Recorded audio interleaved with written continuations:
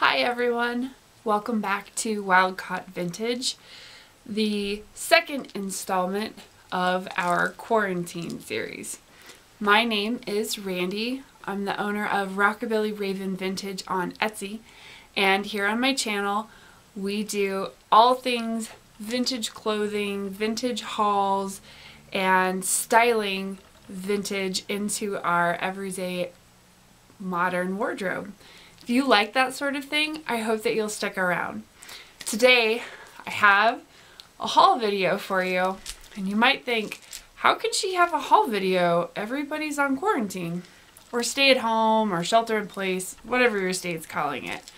The way that I am able to bring you haul videos right now is 100% due to procrastination.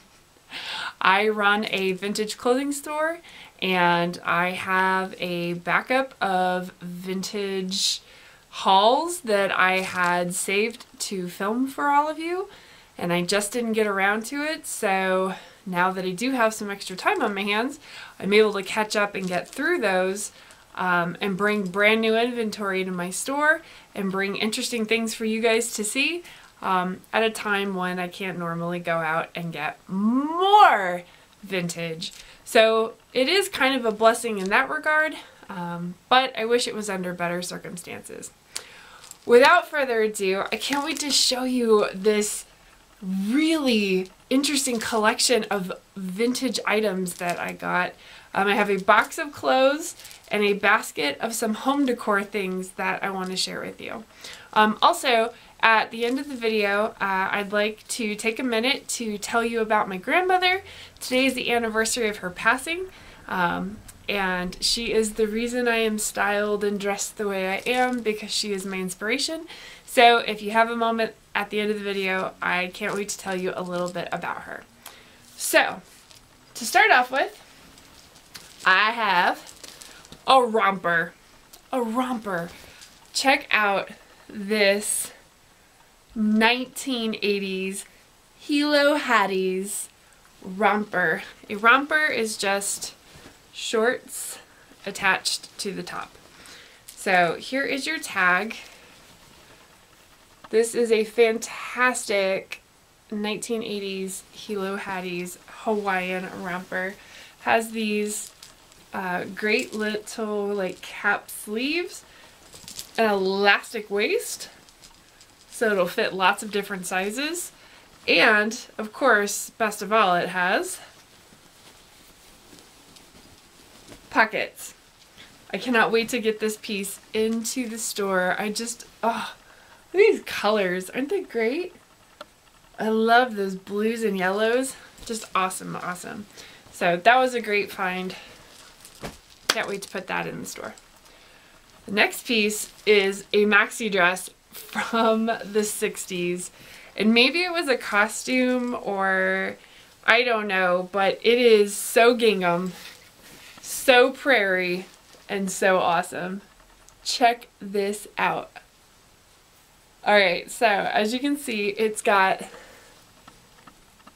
daisy trim. It's a very empire waist. The color is not doing this justice. This is lime green gingham. Gingham is the green and white check fabric that you see. It's called gingham, in case you didn't know that. Has angel wing sleeves. Angel wing just means, you know, looks like an angel wing. And a great scoop neckline. So this particular beauty has a matching like bonnet or a cap, like a bed cap. So it might have been sort of in the hippie movement, but I think it was probably a costume. It was probably a 1960s does the prairie in the 1800s costume, but it is still vintage as all get out.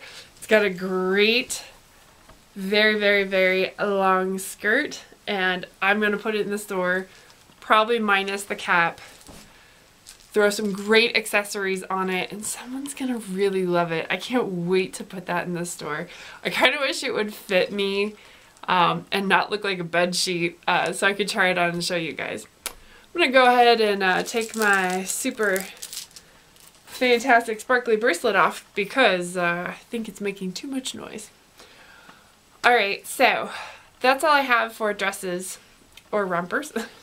I also found a really fantastic, very silky, I'll show you the back, half robe or sort of kimono style bathrobe. This really fantastic piece, it's from the 70s. I think it's from the 70s. If it isn't from the 70s, the print is 100% in that vein. I don't recognize the tag, and the tag looks very new, so it might just be 70s style. But it has no belt loops, and I thought that this particular piece would look really fantastic over a white shirt and high-waisted jeans for a summer just over piece, a layering piece. It's got real short sleeves, and I just thought it was really beautiful with those rust colors, and I had to pick it up so I could put it in the store for someone. I thought they would really enjoy that. The next three pieces I have are all coats. Really different style coats, but they're all coats. First I have I guess it would be an Air Force bomber jacket. So this is a vintage Air Force, I assume Air Force, I don't want to speak incorrectly, military. It's a military issue jacket. So grabbed this great piece. It's a little bit, getting a little bit warm for such a heavy duty jacket, but it's got great pockets inside. It's got that very awesome orange interior with that olive drab green exterior. And I wanted to show you, see if I can find it, on any piece that you ever pick up, if it is actually military issue, it is going to have a tag. Oh, and this one has a tag and it's super washed out. But I think maybe you guys will be able to see it. You will find a tag. It'll be in a pocket. It'll be hidden. And it will have the actual date on it of when it was issued. And this was issued in 1979. And you can see that right there with the 79. Hope you guys can see that. So if you ever have a piece and you are wondering if it's from the Korean War era, or maybe it's World War II, or maybe it's a Vietnam era, or you know, any of those time periods, if it is actually military issue, especially US military issue, it's going to have that tag, and you'll be able to date and authenticate any military issue piece. Civilian issued pieces are a little bit less specific to date, but anytime you pick up a military piece, you can date it with the tag that you find. If you don't find a tag, it might be a piece that was just made to look military issue. I can't speak for modern military issued pieces. I only deal in vintage, but I venture to guess that it probably has dates on it as well. So next, I shouldn't have waited so long for this, but it is what it is. I found this amazing faux fur jacket. It's gonna hit me in the face. Look at it. Big old teddy bear jacket.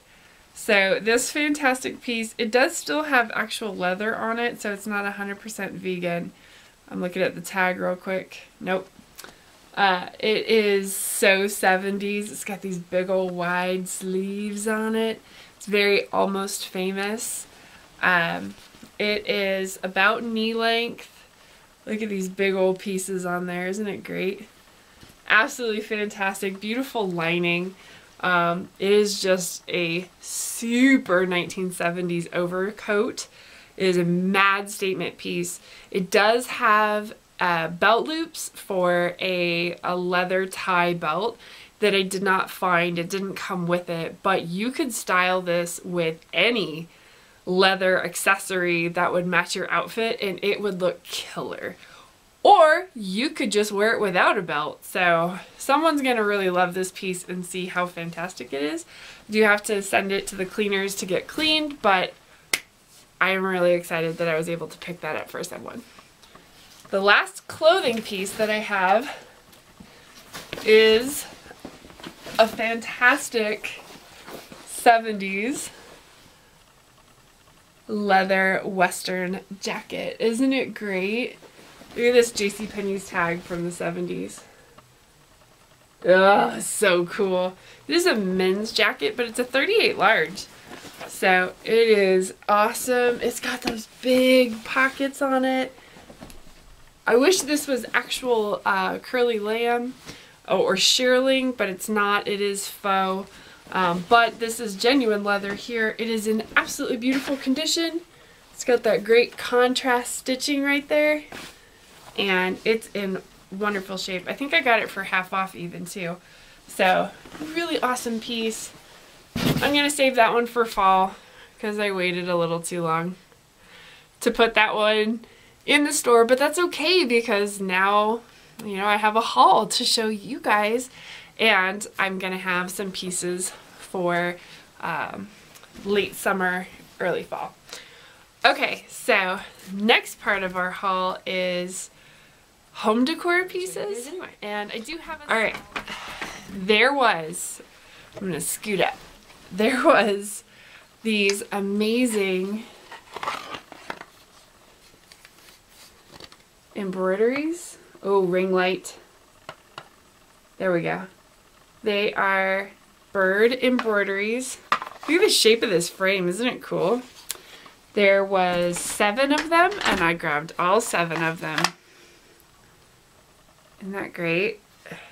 So I collect vintage embroideries, but so do a lot of other people. So I did pick up some for me and some for you. Last little yellow bird.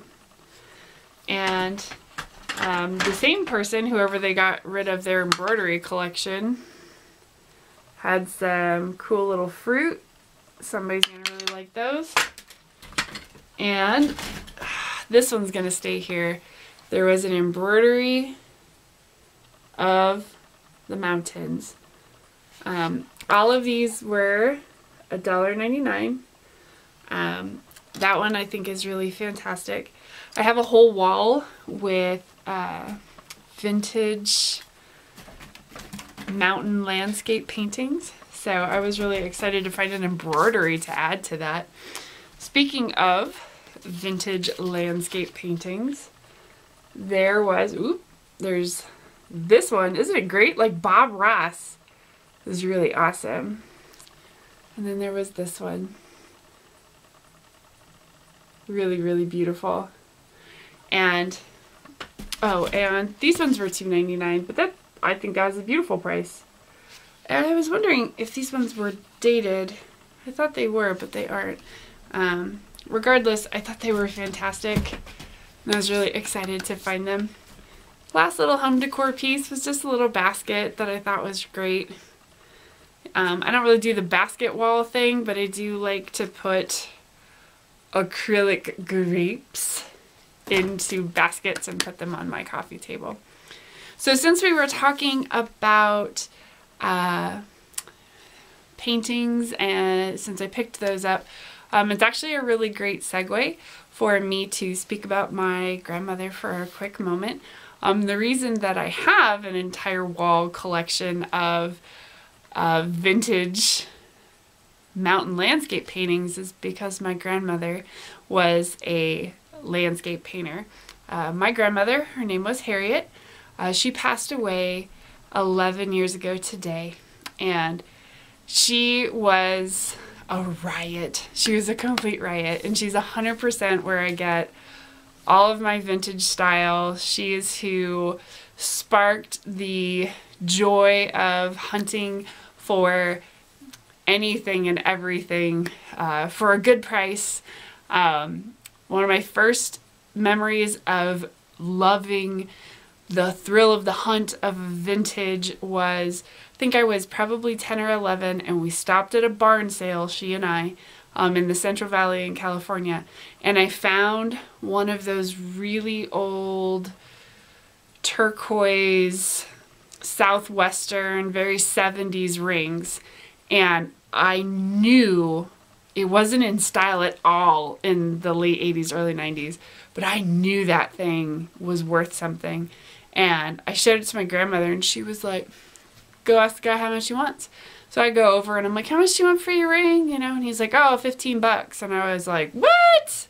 And my grandmother's like, I was like, I'll give you a couple dollars for it. And he let me buy it from him for $3. And I was hooked. I was hooked forever.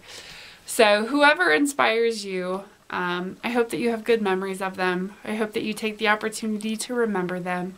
My grandmother passed away on April 2nd, 2009, and I miss her, and I really appreciate that you let me chat about her for a second. If you still have a grandma or a grandpa, I hope you'll give them a hug for me. So that's it, my friends.